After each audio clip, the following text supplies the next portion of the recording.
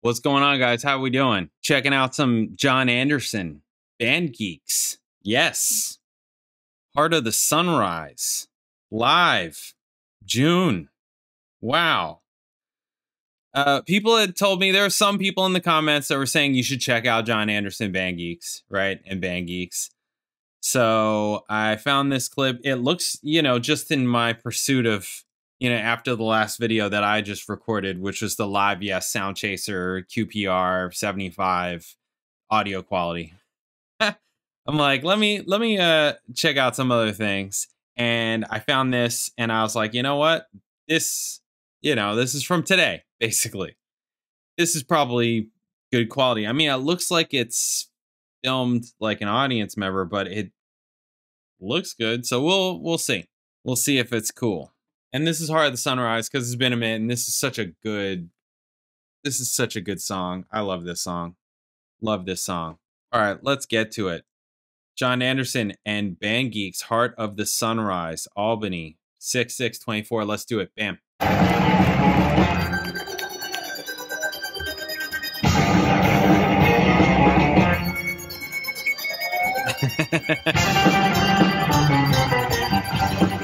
Two keyboardists.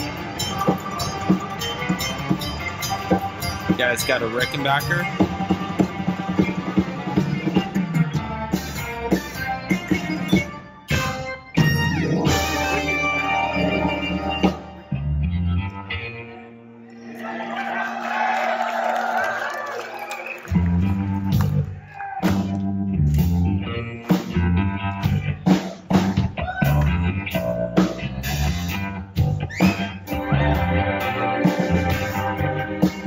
I mean, it's a Rickenbacker, right? Sounds legit.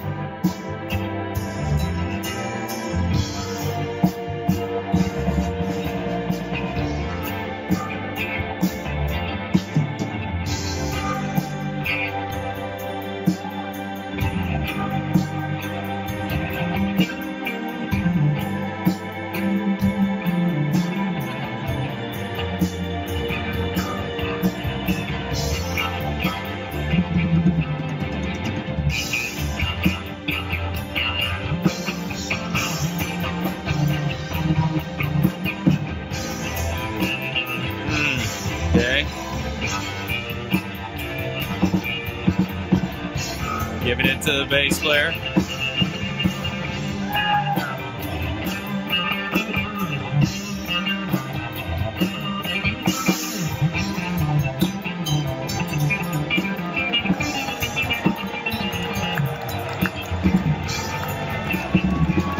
Yep.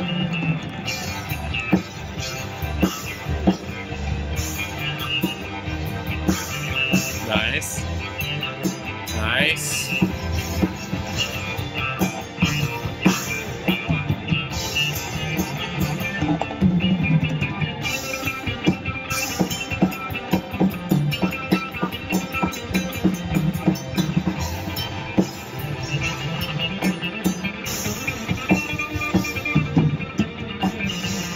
I mean, sounds legit.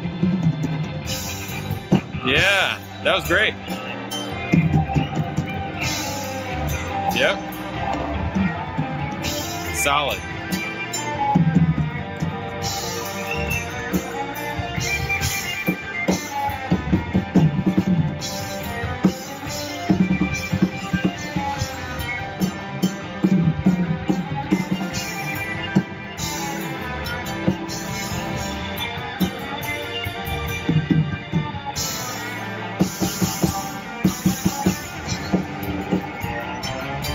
Oh yeah, the screens back there.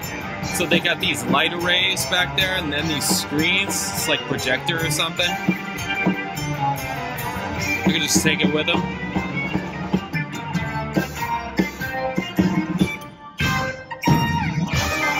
Couple of risers.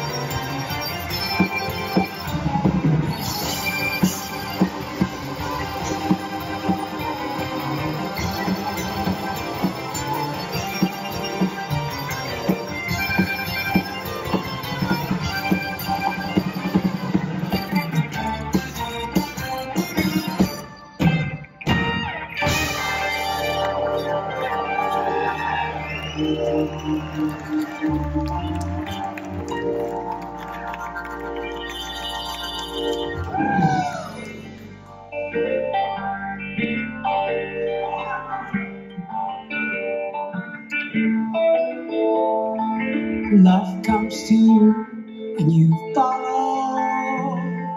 Lose one onto the heart of the sunrise.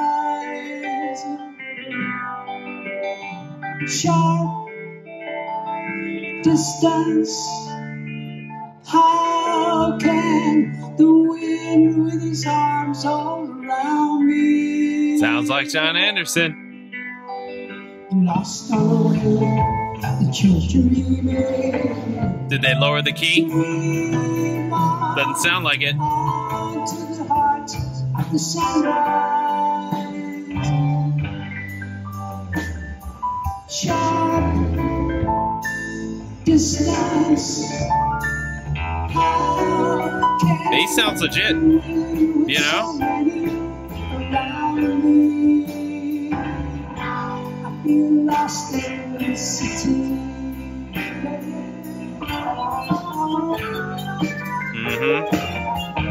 Yeah. What's going on with the two keyboardists? They got two going on?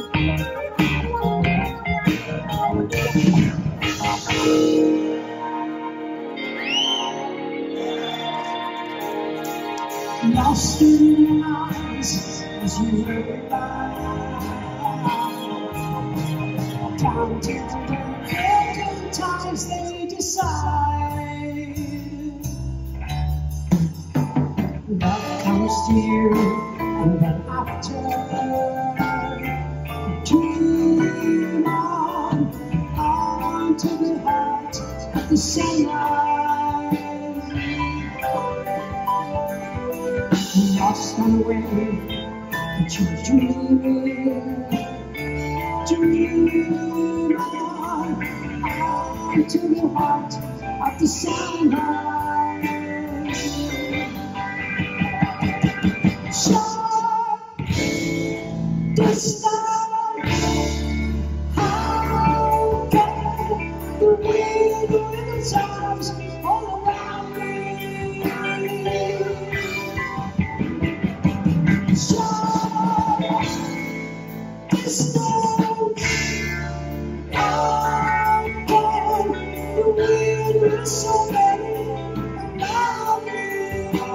I mean, come on.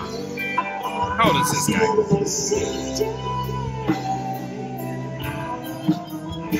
Good for him. 79. He's 79. Come on, guys.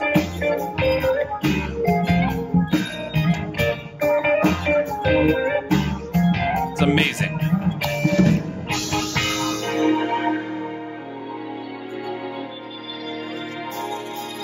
Lost in eyes as you hurry by. Almost felt like a false start. Like they weren't sure. Times they decided.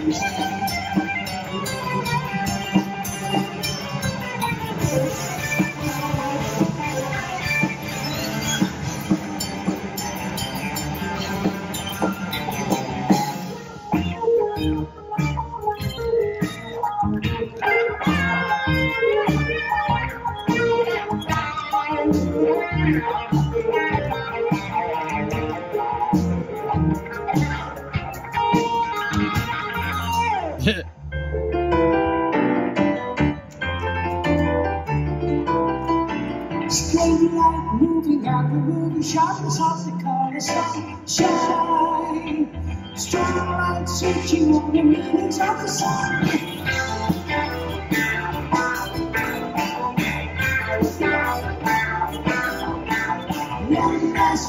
Time to tell you how it makes the whole heart sound. Turn it up easy and try to move the tune.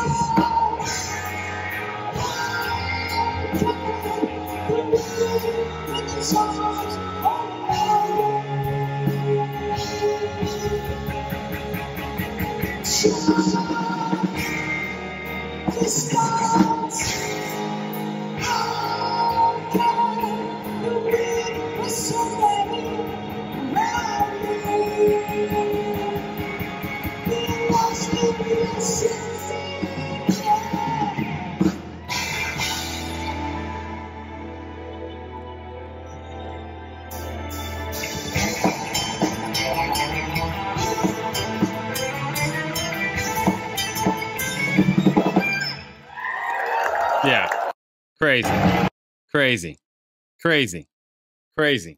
They sound great. Can't be mad at it. They sound great. Jon Anderson. I mean, that's the original key. Come on. All these people that have hit me on videos of past about singers and, you know, dropping keys and losing voices and not being the same and this, that, and the other thing. This motherfucker over here. Come on. It's not everybody. And, you know, I remember in those conversations, we haven't had these conversations in a long time. And I think it was mostly because of Geddy Lee. It's all the Rush people. Hey, well, the masters here, you know, where Rush got it from. Masters for a reason, I guess, huh? All right, I'm digging now a bit. Maybe my own grave, but maybe more what I mean. I'm digging you guys a bit. You know, anyways, sounds fantastic. Just fantastic. Oh yeah, I was gonna say that I remember watching Justin Hawkins Rides Again and him talking about it in terms of like people's voice. He's a vocalist, right? He's a legit vocalist. I'm not a legit vocalist. I'm just a musician that has worked with a lot of amazing vocalists and I love vocalists. I love singing and all that. So like just gleaning as much as I can off of people that are legit vocalists. And him talking about, you know, it's almost like it's the luck of the draw. You know, it's like no different. You don't know when your time is done. You could be super healthy and you go early, and you could not be and you live forever, you know, type of thing. You know what I'm saying? It's that type of pulling of straws. And some people still got their voice, or a lot of it, or, you know, that type of thing as they age, and other people, like, it just gets lower and they lose that range if they sang high before, all that type of thing. Yeah. Jon Anderson sounds great though. I'm like, hey man, you sound great. Good for him. The band sounds great. The bass player sounds great. Everybody sounds, this is totally legit. I mean, I'm curious about the 2 keyboard players, but it's not like they sound bad. You know, it's nothing like that. It's more just a question. Like, hey, what's going on? Why do you have 2 keyboard players as opposed to 1 keyboard player with both sets of keyboards? So with a zillion keyboards. I mean, it's whatever. Nitpicking, obviously. Yeah, it looks like a nice little setup. All right, so Jon Anderson is playing 70s Yes classics again with a band he found on YouTube. Discovered Richie Castellano and his buddies online, taking them on the road. Summer of 2018, Richie Castellano and his buddies posted a remarkable cover of the 1972 Yes epic, Close to the Edge. 500,000 views. Blown away by these comments. Isn't it a bunch of music snobs showing off this genuine love for Yes and their music? Hardcore Yes fans, this video is not about conquering a song or doing it better than anyone. Joy of indulging our inner teenagers and being lucky enough to get the opportunity to play our favorite music. Multi-instrumentalist and Blue Oyster Cult for the past 2 decades. Oh, wow. Close to the Edge were just a fun way for him to spend time between commitments. Jon Anderson saw it, was in need of a new band. They were quite amazing and they looked happy and fun. Wow, I'll never get a gig over that. Looking happy and fun.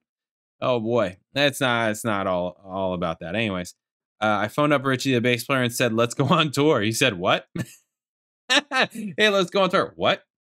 I actually am fun. I'm just not happy. It depends, actually. It fully depends.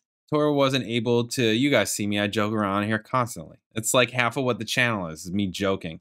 Tour wasn't able to take place until 2023. COVID, Anderson's other obligations. Heart of the Sunrise, Yours is No Disgrace, Awaken. I can't even wrap my head around all of this, says Castellano. I used to go watch Jon in concert and scream at him. To do something like this is just a dream. It's also been an opportunity as a Yes fan to go, okay, we've been handed the keys to the kingdom. We have Jon Anderson singing for us. How do we want this to go? See, he understands it's a kingdom. It's like a fantasy, like fairy tale land, right? Because Jon Anderson is in it. And Jon Anderson brings his jangly shells and his flutes and whistles. Jon Anderson. Makes sense. Castellano learned about the Kingdom of Yes. A Kingdom of Yes. I'm at least glad they're going with it. At age 14, when his Uncle Phil handed him a copy of Fragile, he challenged me to learn Heart of the Sunrise.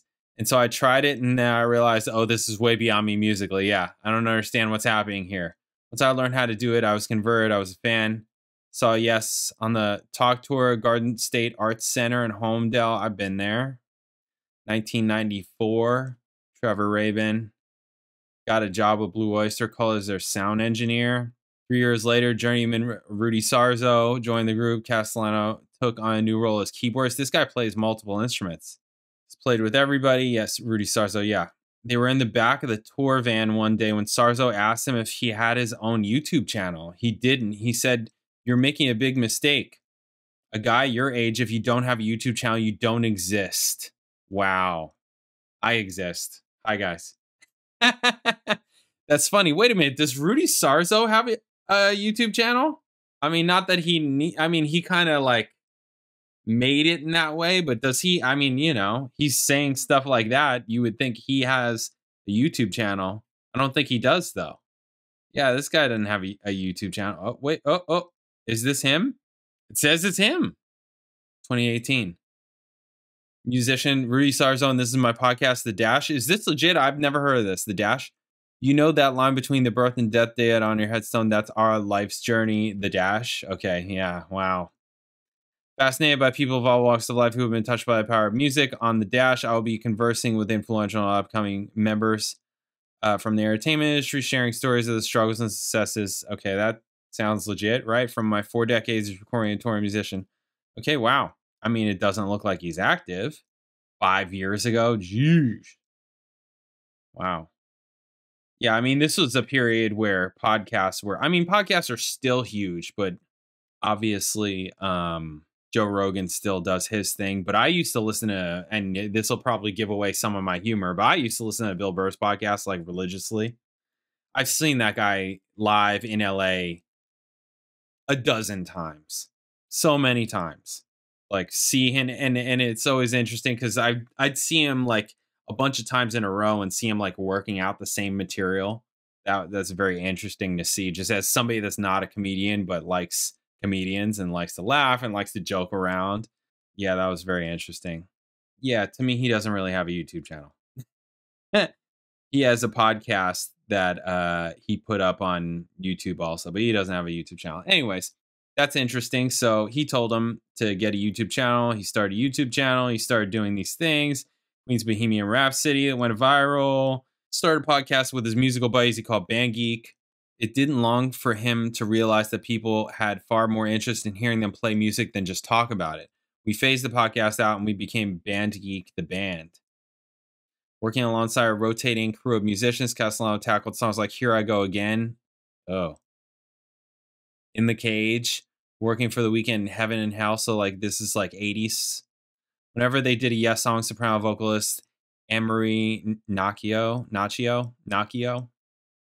joined. They did Close to the Edge. Okay. Yes, we're divided into warring camps.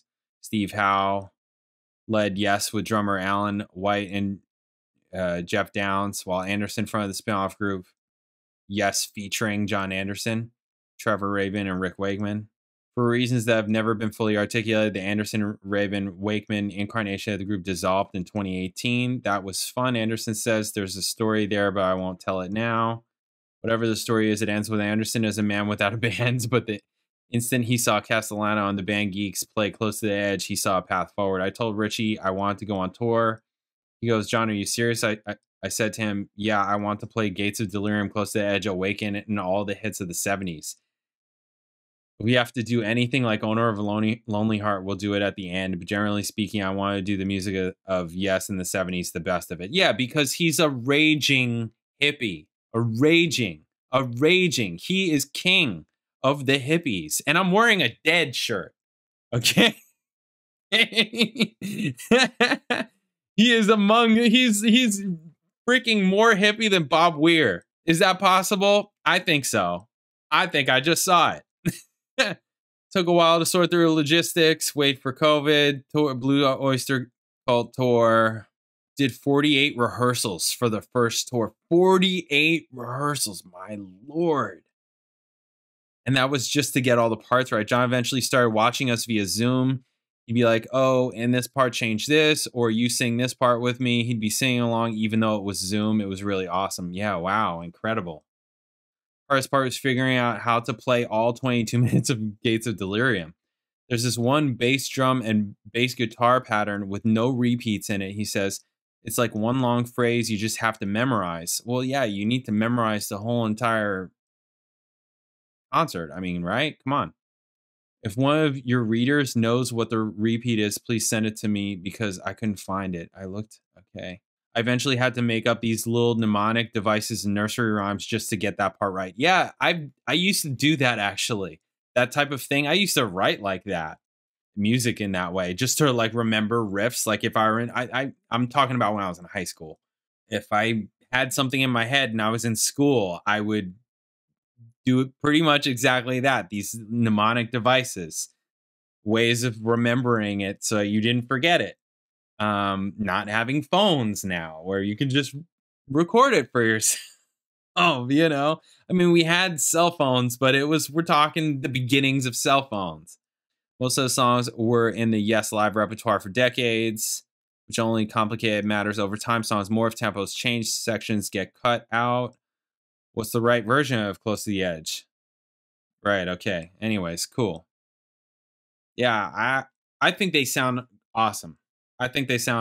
So there it is. This was really cool. I gotta say, this is really cool and amazing. Don't give up on YouTube. That's what that says. Don't give up on YouTube and get your ass on YouTube.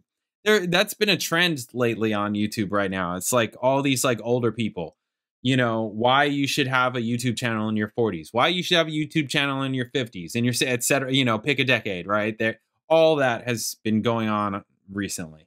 I haven't watched any of them because I don't care about it, but it's like popped in my feed, you know, where I'm seeing it.